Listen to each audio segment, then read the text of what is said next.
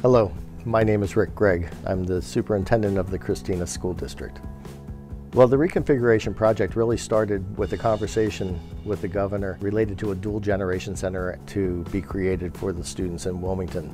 After we entered into conversations, we started to see a need for us to move into a more effective, efficient way to use the resources that we have available for the students in Christina's Wilmington schools.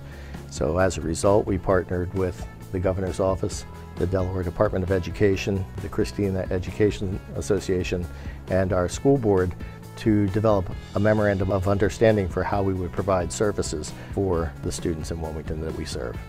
Well, what I believe that we absolutely have an opportunity to do here is to make sure that the young folk who are currently going to 5 schools in Wilmington will be getting the best services possible as we do some things like consolidation down from 5 buildings down to 3 buildings. We'll really have an opportunity to bring in some specialized services, some wraparound services that may be needed. There will be health centers in the schools and some things like that that I think are really exciting for the community itself.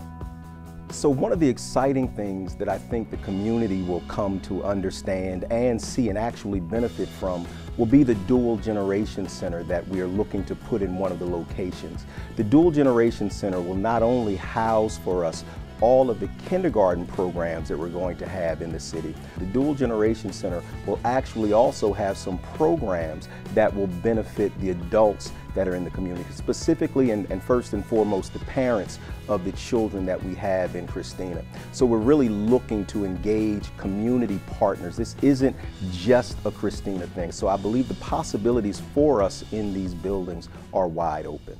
I grew up in the City of Wilmington. I'm a City of Wilmington product.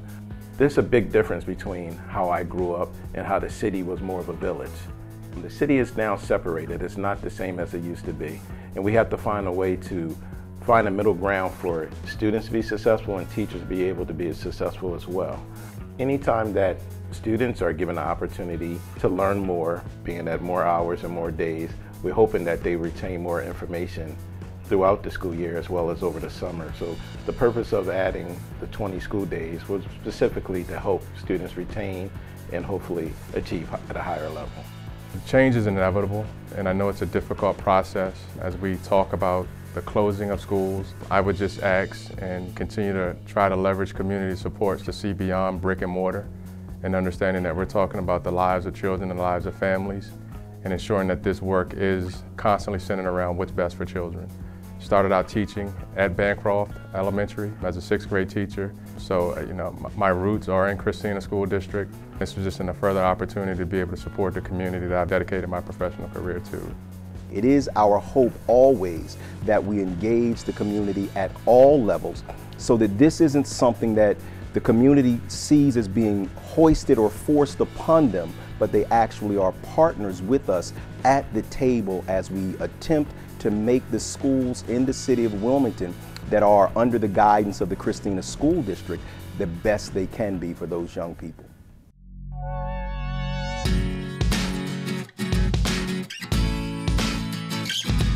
It is so important that we put the tools and the people in place that are best for delivering the educational processes that we need.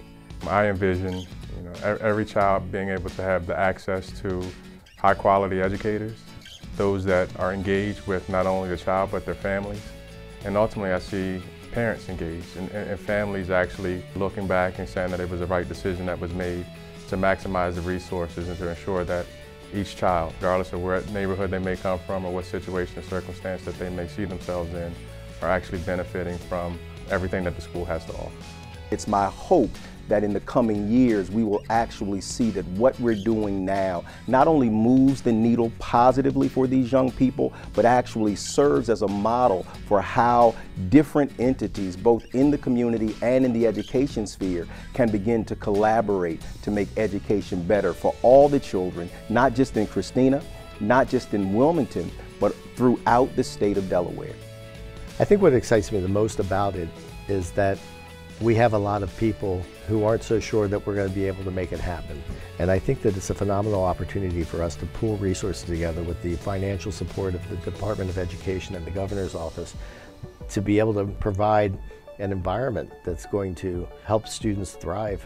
So the exciting challenge to me is that we're going to make it happen, and I like a challenge, and I think that we have the right people in place that can make it happen, and as long as we have the support along the way, I think we'll be able to put the resources in place that will serve the students.